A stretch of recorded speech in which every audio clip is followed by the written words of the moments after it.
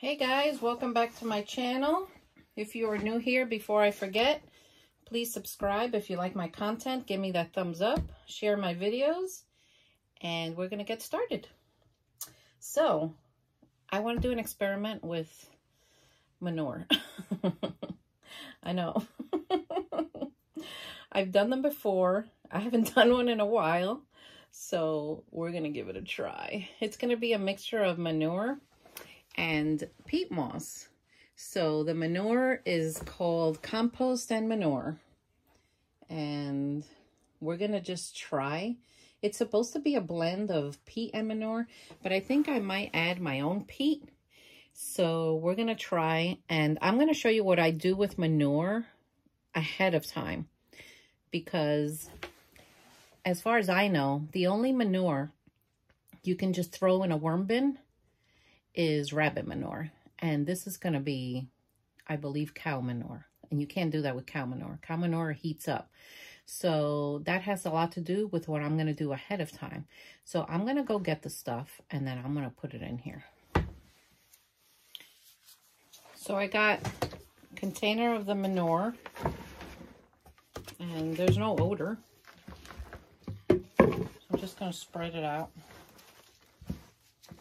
Now I'm going to make enough here to fill up 3 of my bins, my breeder bins. I just want to see what they do. Just curiosity. Now, I don't know if this has been pre-composted. I'm just going to pretend that it's not. It'll be safer that way. So I need to go get more. So here I have the manure. So I'm adding peat moss. I'm not sifting it. So you see all the debris that peat moss has? Anytime you work with peat moss, guys, put a mask on, please. It can get in your lungs. It's very powdery. And you don't want to be breathing this in. So right now I got a mask on. I'm just mixing it.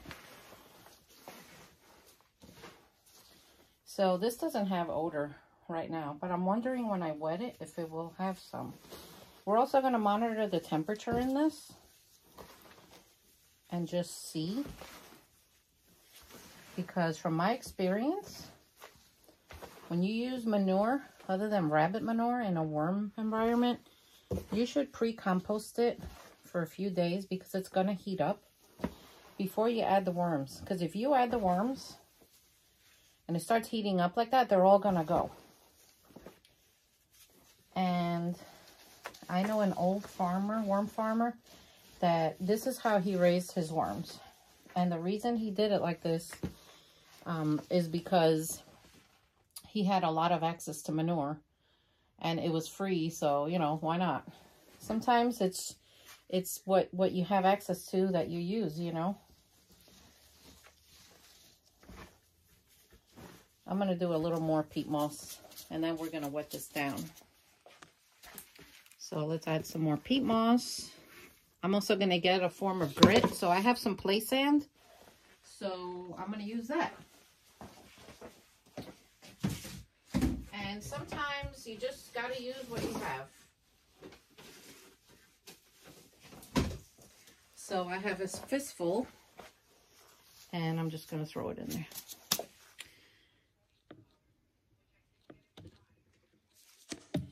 So even though this is an experiment for us to try, if you want to raise your worms like this, you can.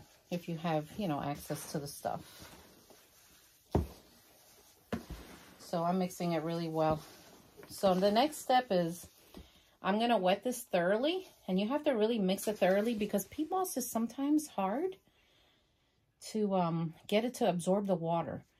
And honestly, the fastest way I've gotten it to absorb water is with hot water. But I have the sprayer machine here, and it's room temperature water, and it has mosquito dunk water in it. So I'm going to use that to get this going. And this is enough. If I were going to put the worms in here, I'd probably make it a little deeper. Or you never know, I just might leave them in here.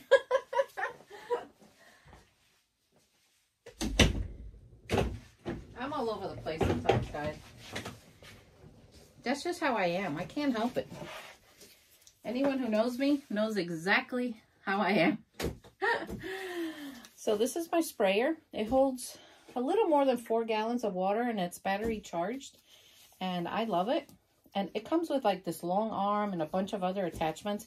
But honestly, I just found it easier to remove that and just use this. And it works really well. So I got it on Amazon. If you want to know like the link for it, just message me in case I forget to put it in there. So let me get this done. So as I'm wetting it, I'm also like going like this, because if you wet peat moss, it'll just sit on the surface. I mean, you could literally come back tomorrow and the water will still be sitting on the surface. So let's get this moist.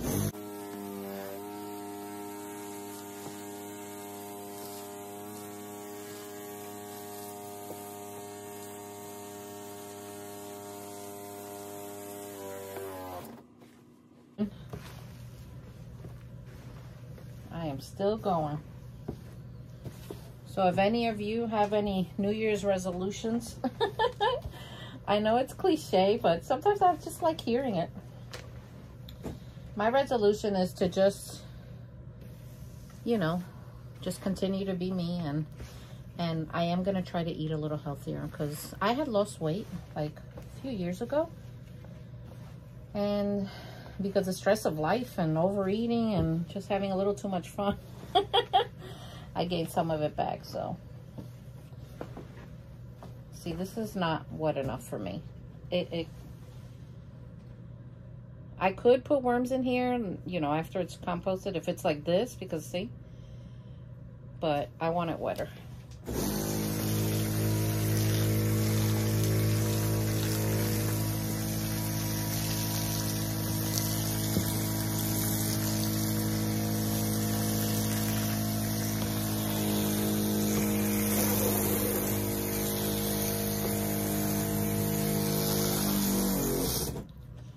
All right, let me shut this off. So it's really wet, and if I think I over wet it, I can just go get more peat moss, dry peat moss, and just start working it in, and it'll absorb it. You can also use shredded cardboard, shredded newspaper, but since I'm doing this experiment with just peat moss and manure, I would use that. But no, it's to the perfect consistency that I want.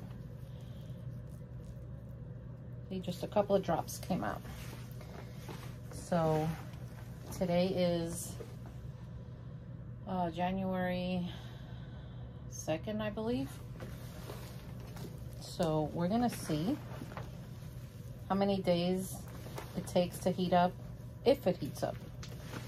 We're gonna test it out. I am gonna cover it in wet newspaper, and I'm gonna label it so I know what it is.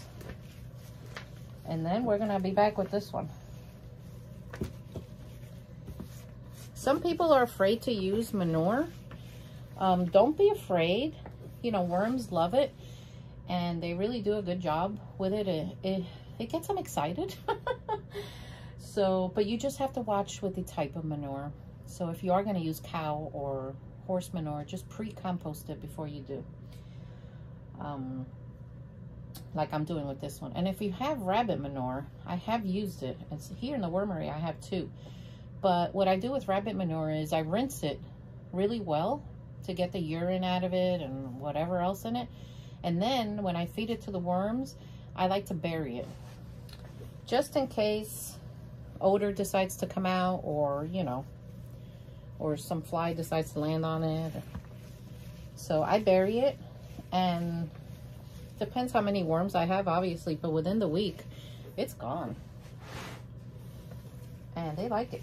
So this is nice and smooth. Anytime I work with manure, I wear gloves. Even though worm castings is the poop of the worm, but I don't know why, I wear gloves. So, all right. So we're gonna keep an eye on this, and I will keep you guys updated. Okay.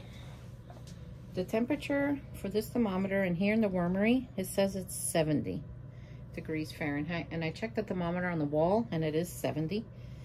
So let's, let me see what it is in here. This says 70 on the nose, or 69. All right, so I'm gonna date this and then we're gonna keep an eye on it.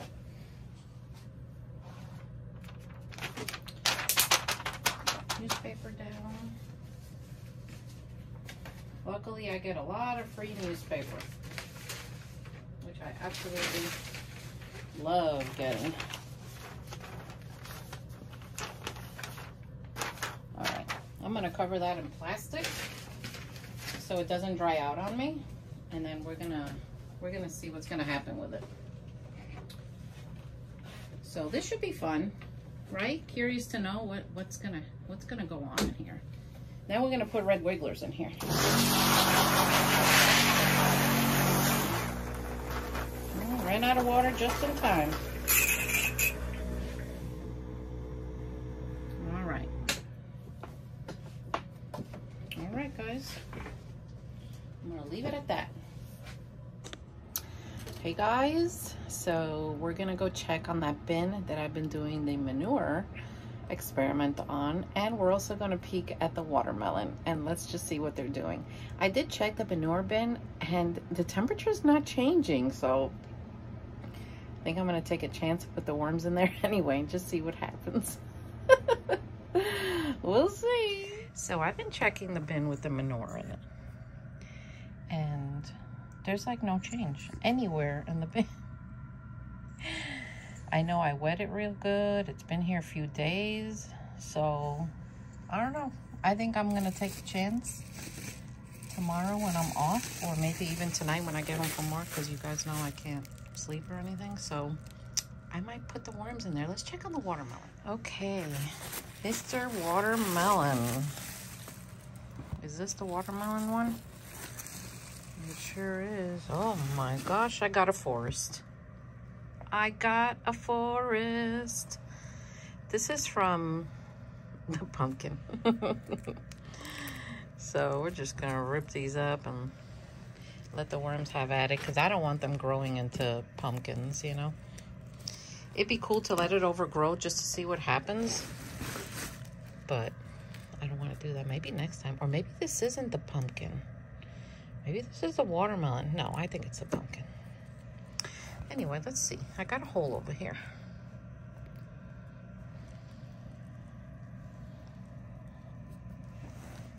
Well, I see that they're down there, and it looks kind of juicy in there. No, I gotta feel it.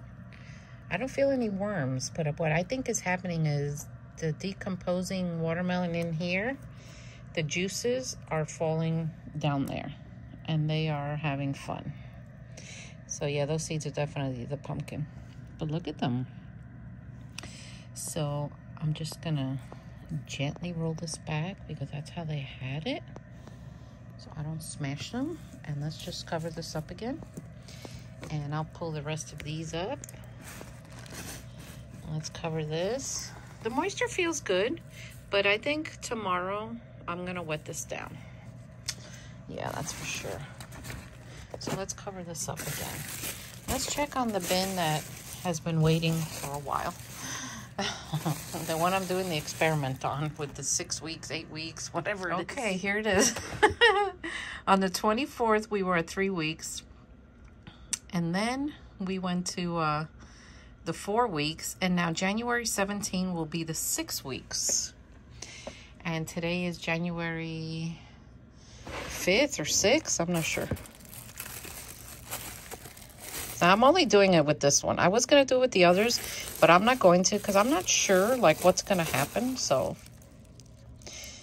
and I don't think anything bad's going to happen. I just think the worms will hatch. They'll be delicate because there'll be little wisps. And I just might have to wait a little longer to work with this one so I don't hurt the babies, you know. But so far, everyone looks good. Bedding looks good. I don't see young babies yet, but of course, you know, they're probably in there. I don't see them. I didn't bring down my glasses. They look good, though. We're just going to wait and see what happens. If I were to ever let the worms stay longer and let them hatch in here, I wouldn't use the sifter to get them out. Not even my plastic sifters, which are a little more gentle, because they're just too delicate. I would do the hand method, the light method, and get them out that way. And you know, sometimes I like doing that method because honestly, I find it very relaxing. It gives me a chance to be personal with my worms one-on-one, just to really get a good look and see what's going on in there. Because I know you worm people just like me, you know, you're curious to see what they're doing, and because you want to take care of them. Boy, they love that banana. Look at that. So I left the banana here on the surface just so that I could do that, pull it up and just see what they're doing. But I see little things flying around, so I might have to cover the banana and get my mosquito dunk water. And that's a way to get rid of flying things, guys. Get you some mosquito dunks and spritz everything with that water. All right. Moving on, tub number 1. We still got the forests here. By the way, the lettuce is gone. They sure are enjoying these things. They look good. See, look, there's a lot of young ones. And sometimes they go on the plastic, and you know, if that's what they want to do, sure, why not? Let's come on this side. See, I don't see anything. All I see is worms right underneath the surface of the leaves, because they love leaves. They love them, guys. This is like their natural food out there, you know, besides manure and dead animals and stuff like that. Yeah, they love it. Every time I push leaves aside that I leave on the surface that have turned brown like this, you'll always see worms. So they're doing well, though. They are. This one I'm going to wet down a little bit tomorrow also. Alright, guys. Well, I hope you enjoyed this video. I hope you learned something, as usual. Find me on my other channel, the Composting Worm Lady, and I'm going to start doing more videos over there. And we're going to keep this experiment going, and I will keep you updated and just see what happens. And I'll keep you updated on the bin that's been here weeks. We're going to monitor that closely and just see what happens. Meanwhile, all the others are going to get sifted. All right, guys. Well, take care, and I'll see you next time. Bye.